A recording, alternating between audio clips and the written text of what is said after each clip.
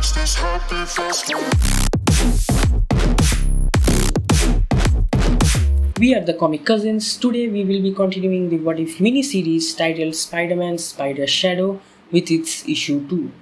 Now those who haven't watched the previous video of issue 1, we strongly recommend to watch it first before you watch this video to get a better grasp of what's happening in this What If series.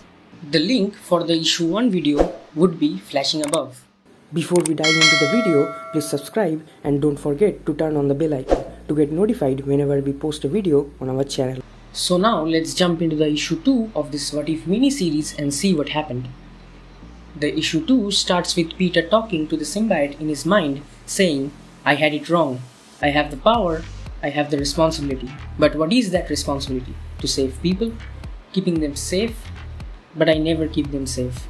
I pretend to putting men in goblin masks in the prison, but prison to them was just a vacation. Time to plot and plan, and those plans lead to murder. Gwen, her father, May. Letting the bastards live was as bad as letting the robber run by me, letting Uncle Ben die." The Venom symbiote then says, "Your responsibility, but now our responsibility."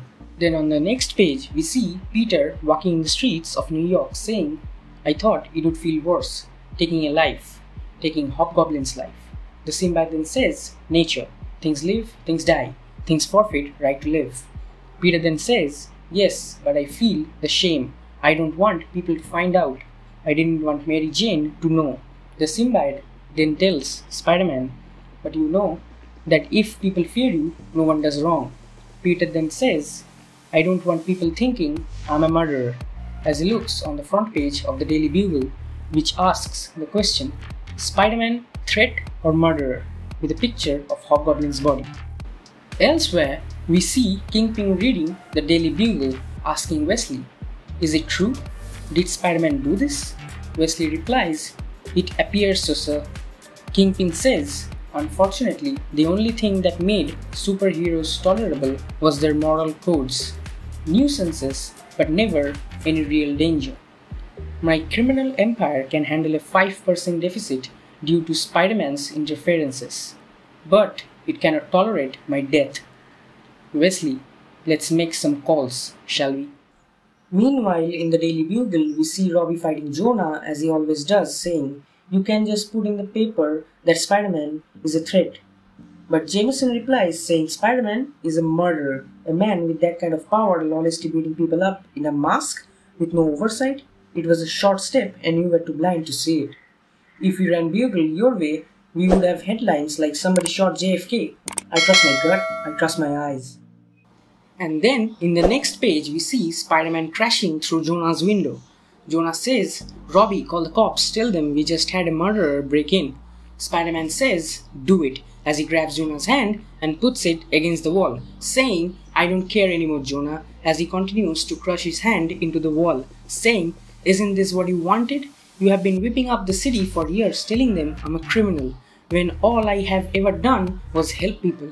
Well, looks like we both got what we wanted. I am helping more people now, and I'm a criminal," as he breaks Jonah's hand. And before Spider-Man leaves, he says, "If I see one more word about me on the paper, I will break the other hand." Then we see Johnny Storm by the Statue of Liberty, talking to Reed Richards as the two of them are looking for Spider-Man. Meanwhile, back at Peter's apartment, Mary Jane walks in on Peter sleeping in his symbiote suit. She then asks Peter, "Peter, is it true what the Bugle and the other papers are saying about Spider-Man?" After taking a moment, Peter then says, "I could have saved her, MJ, if I had made the decisions earlier." MJ asks, "The decision?"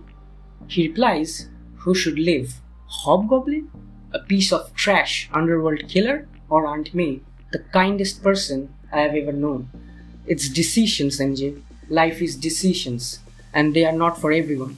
But I have the power to make them, which means I am finally making them." Then, while swinging through the city, Spider-Man is attacked by Shocker and Scorpion. But as we saw before, that Spider-Man is turning into Venom now. He no longer has the moral codes for not killing the villains, so he first kills Scorpion by shoving the symbiote down his throat, and then goes to Shocker, killing him. Then he comes to Kingpin's place, where Spider-Man throws the blood-covered limbs of Shocker and Scorpion at Frisk's feet. Kingpin then says, "You know when you murdered Hobgoblin, I had my men research the woman who died in the fire, May Parker. To provoke such a reaction, she must have been someone close to you. Our best match was a man named Peter Parker, you. So I went about investigating, seeing if you had any other close family members I could threaten. But there was no one. So incredibly sad.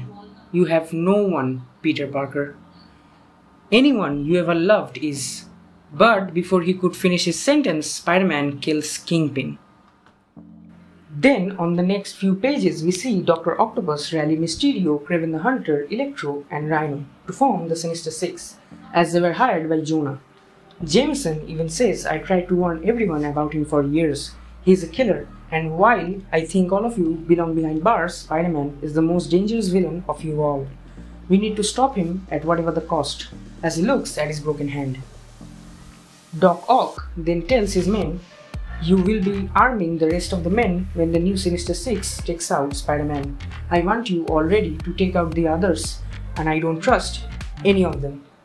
One of his henchmen doesn't leave, so Octopus says, "Terrence, is there anything else? Have I not made myself clear?" But Terrence then says, "Crystal clear, sir," stabbing Octopus in the back.